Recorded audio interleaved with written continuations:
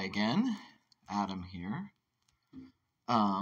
So this is part of my ongoing series about finding my next favorite TTRPG. Not that there necessarily has to be just one, but I want sort of a default, one that I go back to, one that I set most of my campaigns in. I've decided to move away from Dungeons & Dragons 5th edition and not go back to any game systems that I've played in the past. So I'm trying to find something new to me, my next favorite one. And I've come up with 7 things that I would like my new system to have. So we'll get to Tales of the Valiant by Kobold Press in this video, but I wanted to preface it by giving you the baseline of what I want. Number 1, my new system has to have the ability to sustain long campaigns, to have these long narrative arcs. It's got to have complexity that is less than D&D 5th edition. I've said before that it should be somewhere between Dungeon World, which I once played a while back, and D&D 5e. So it's got to be somewhere between there. It's got to be able to support a fantasy setting. It has to have a streamlined combat system. I don't want initiative rolls. I don't want attack and damage rolls to be separate. It's got to root out bioessentialism as much as possible. It would be nice to have social combat, some sort of system that resolves disputes that are not combat.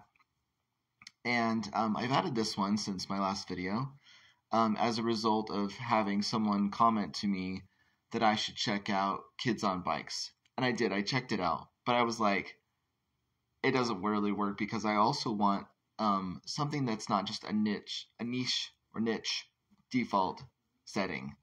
I want it to be able to support lots of different styles of fantasy play. Lots of fantasy subgenres. So if it's Kids on Bikes seems like it's oriented toward, like, it reminds me of E.T. or Stranger Things, where something mysterious or frightening is happening in this community, and you're a kid with powers of some sort of powers to help overcome that. I really, really think that would be great. That sounds like a ton of fun for a one-shot or a very short campaign, but I know that I would quickly grow tired of it if I were playing it again and again and again.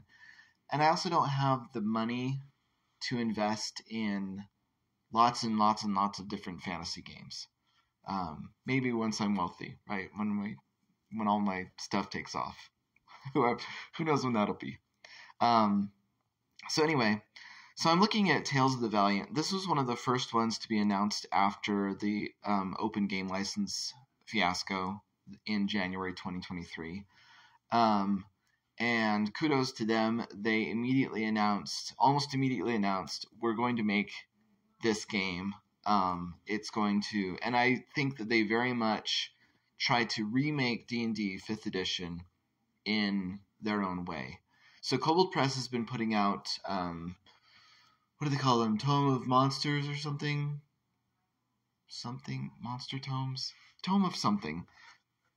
Anyway, so they've been getting very, very good at making 5th edition monsters, to the point where I think their design rivals WotC's designs of their own edition's monsters, which is great. And so I think they're well positioned to make their own system.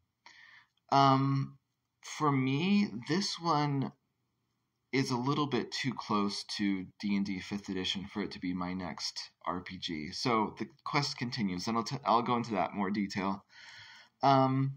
Ability scores and modifiers, those being 2 different things, that's very vestigial. It comes because it was required in previous editions of the game, and it just really doesn't need to be there. There's no reason why you can't just have an ability score of -1 that also functions as your modifier, or an ability score of +2 that also functions as your modifier. That should totally be doable. They also have, I mean, if you look at this, at first glance, it just looks like D&D 5th edition. They're in one of their preview documents, they had a cleric, fighter, rogue, and wizard. Very much D&D classes. They have classes that go up in level, that have hit points, proficiency, starting equipment. Like, it looks like D&D 5th edition, with sort of a different layout designer at first glance. There are a couple of different things, but in a lot of ways, this is just a tweak, right? I could see this being, if you didn't tell me that this wasn't WotC, I might consider this, I might just assume that this is the 2024 update that WotC is doing. So, what else could I say? I did really, really like the fact that they separated lineage and heritage. So that replaces D&D's race, which I think is a loaded term that doesn't necessarily need to be there. And they replaced that with lineage and heritage. And lineage is your biological traits that you get for being an elf or a dwarf or a human.